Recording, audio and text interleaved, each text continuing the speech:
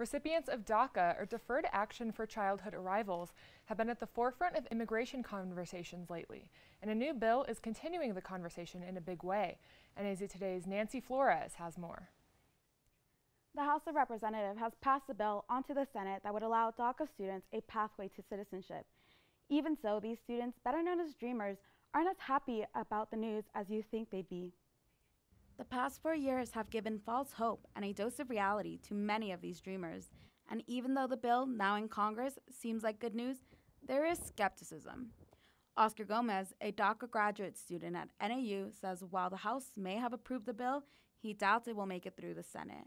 It's such a crazy feeling, but then over the past, since Obama's second term and then into Donald Trump's first term, it's just been more and more tiresome.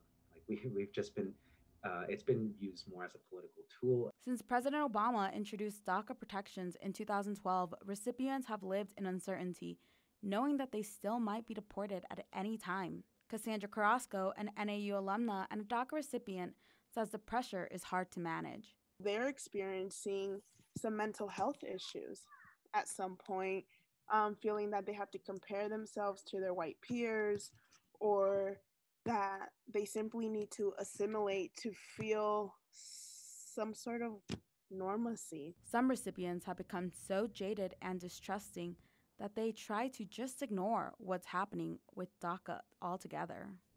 I'm just not thinking about it because it's just been a pattern, just like going on. So in that sense, I'm like, I'll see it when I believe it, because I don't want to get my hopes up.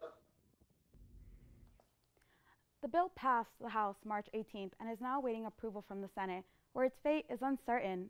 Nancy Flores, NAZ Today.